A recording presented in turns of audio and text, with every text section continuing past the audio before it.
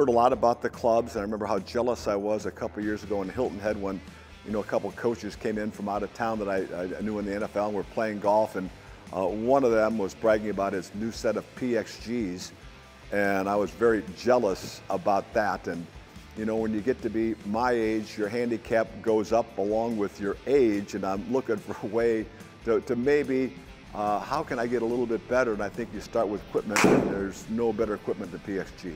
You know, number one, it's fun. I've been playing it for a long time. And I think the great thing about it is that I can be as competitive as I want to be, you know, with golf. I mean, certainly you get in a league and you're competitive and you do some inter-club things and you're competitive playing another team.